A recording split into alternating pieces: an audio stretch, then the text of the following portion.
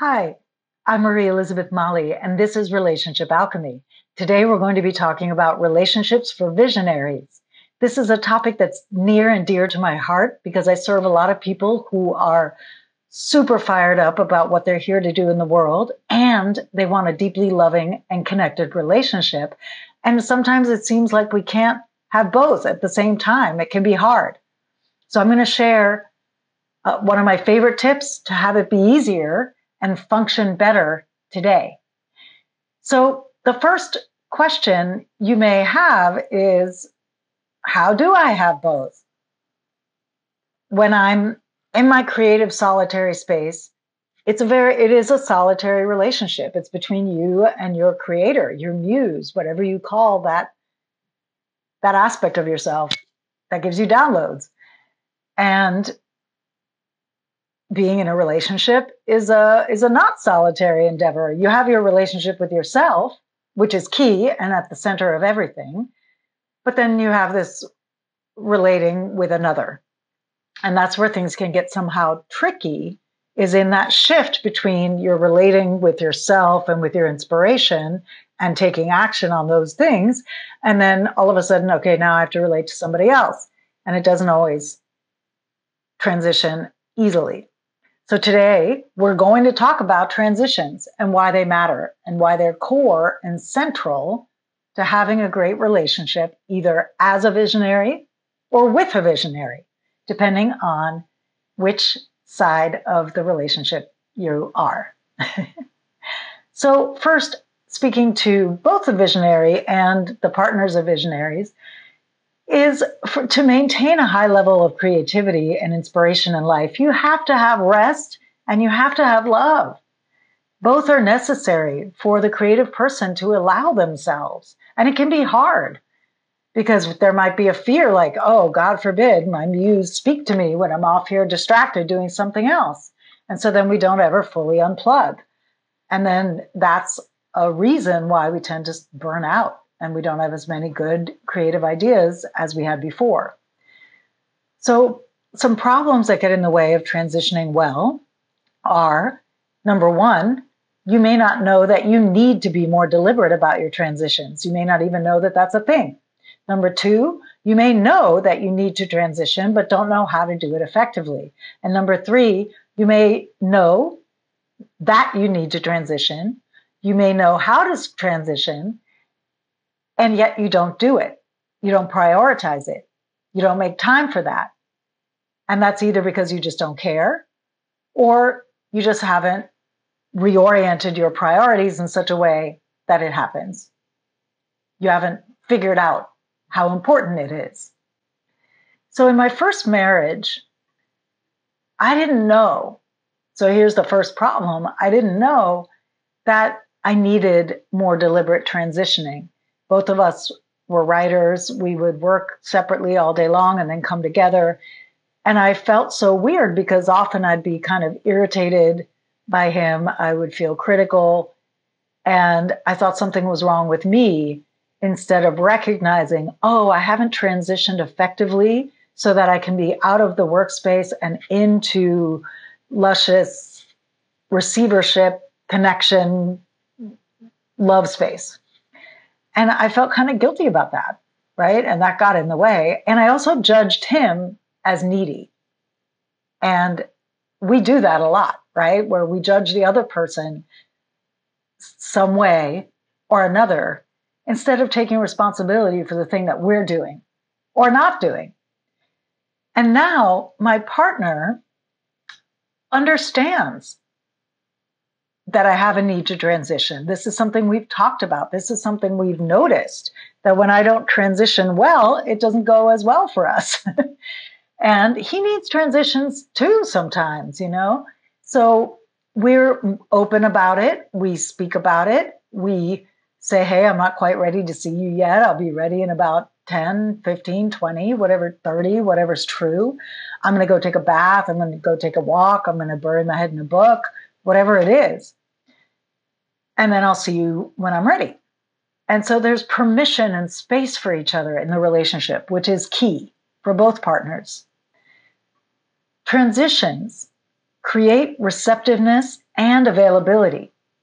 Because you can have your body in the room with your loved ones and still not be there at all. It's not enough to have your body in a chair and nod and be looking at your partner and have your mind somewhere else. That's not okay. So the first piece to understand is that transitions matter. It behooves you for you to do them well, and it's good for the sake of your relationship. Each partner needs to be self-responsible around how they transition so that when they come together, it's smoother. Now, the first piece is, what does a transition look like for you? And this is an iterative process. You may have to trial and error that a little bit to find what works best. Some examples are taking a bath, taking a walk, getting out in nature, sitting down with a book and a cup of tea, taking a nap, dancing to your favorite song, exercising, slinging some weights around, getting the day out of your body, stretching. All of these are examples of transitions that get you out of the workspace and into your body and available. Listening to a guided meditation or a hypnosis recording could be another choice. Do the research, try different stuff and see what works best to have your energy feel open and ready to be around other people at the end of the day, and be psyched about it. This transition gets to be fun. This is a key component. This is for your sake and the relationship's sake. And if it's feeling like a chore, whatever you've chosen, if it's like, oh God, I got to do this thing, that is not the transition for you. It needs to feel pleasurable. It needs to feel like something you want to do so that you do it. Then the next part is to really talk it through with your partner. Be deliberate about the transitions that each of you need. Be transparent. Hey, have you noticed this is a thing? Like get open and talking about how you can support each other in transitioning well to be together. So this is something you're responsible for yourself, as is your partner responsible for their transition, and you can support each other in it. It's another spot where you can be accountable and supportive, both.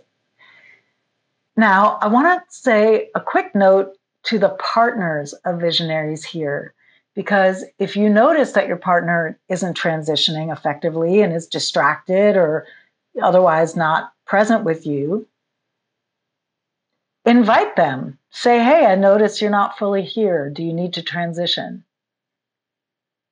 What might feel good right now? Because this, it doesn't. You might say it more elegantly than that, but really that's the communication, right? I would love for your presence and attention right now, and I'm not feeling it. What needs to happen for you to be available?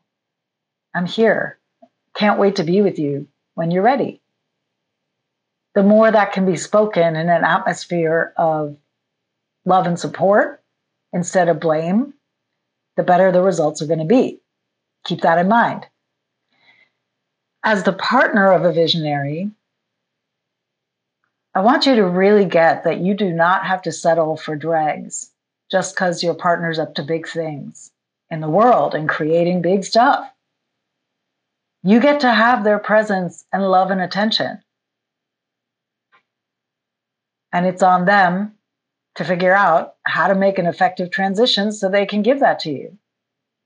And if they don't, then that's a different conversation. If you've brought it up and they're unwilling to do anything different and you still feel like you're living with dregs, then that's a different conversation. With yourself first, like, why am I okay with this? Or am I okay with this? Is this enough for me? And then a conversation with them. It might be a kind of come to Jesus conversation, like, hey, this needs to change. You need to get better at transitioning and being with the family. But don't start there. start with the assumption that they want to do that. And then ask them to do it if they don't. So the more transitions you learn to navigate better, both partners, whether you're both visionaries, one's a visionary, one isn't, etc., the more everyone learns how to navigate their own transitions better. That's, again, you're iterating, you're researching, you're seeing what works. Once you get this transition thing down and the communication around it clean and clear and helpful, the more love, focus, rest, creative space you get to have, both individually and together, so that you can be the visionary you were born to be, with lots of love and support in your corner. This is what excites me about this topic, that by learning how to transition better and be present and be available and receptive to your partner, you actually get to have so much more creativity and space to bring your manifestation into the world. I'm Marie Elizabeth, your relationship alchemist, and I show people how to have more loving and connected relationships that reflect the truth of who they are and support their growth. And today we've been talking about relationships for visionaries, which is a particular kind of relationship. To get a sense, a really quick and dirty sense of what's working great and what needs your attention to improve in your relationship, I recommend that you take my Relationship Alchemy Assessment, which is located at relationshipalchemyassessment.com or relationshipalchemyquiz.com. You can get there from both URLs. So go ahead, take the assessment. It takes about 4 or 5 minutes, and you'll get a really clear sense of like, this is great, worth celebrating, we're solid. Here's where we need to be putting our attention and improving. I suggest you and your partner take the assessment, share your results with each other, spark a conversation about what you noticed, each of you, as priorities and also what needs to be tended to and worked with. And you might work some of that into your transition time. Or you might notice that after you give yourself transition time, some of those things clear up. So go ahead and take that transition, highly recommended. And this has been Relationships for Visionaries. And remember, until next time, a great relationship starts with you.